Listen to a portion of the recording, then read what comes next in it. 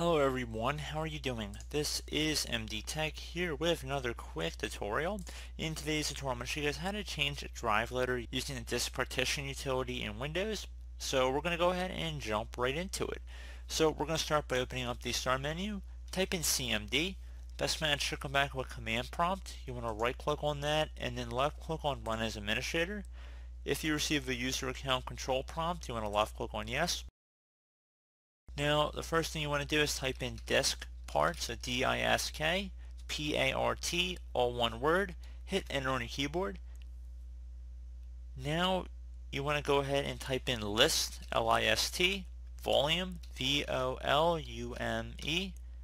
hit enter on your keyboard.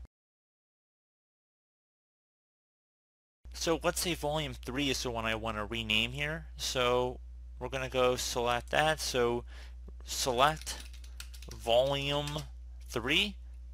Again, it's going to depend on what volume you want to change here. The system reserve, I'm not sure if you can actually change that drive letter. I don't believe you can, so just keep that in mind. But we're going to select volume 3 here, so select volume 3. If you want to select volume 2, volume 1, I mean obviously this will depend on a case-by-case basis here, but just alternate the 3 out with your respective volume number. Hit enter on your keyboard. Now that volume 3 is the selected volume, we want to go assign a letter, so type in assign, so A-S-S-I-G-N space letter equals, and now you type in a letter, so whatever letter that's not currently being used up. You can see this column here as long as it's not a letter already in here. So again, assign space letter equals, and then type a letter. So let's call it letter T, and then hit enter on your keyboard. Should say successfully assigned the drive letter or mount point. You can see our new volume is now being recognized as T. The name of the drive is new volume. It wasn't very creative, but if you had a different name for it, it would just say that instead, and then it would have in parentheses what letter the new drive was. So just to show everybody it worked alright, I'm going to go open up File Explorer here, and we go underneath this PC. You can also see the new volume showing up underneath our quick access menu as well.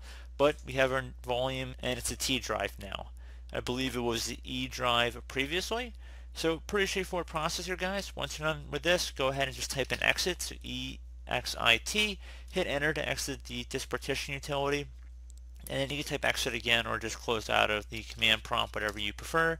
And that's pretty much it, guys. So as always, thank you guys for watching this brief tutorial. I do hope I was able to help you out, and I do look forward to catching you all in the next tutorial. Goodbye.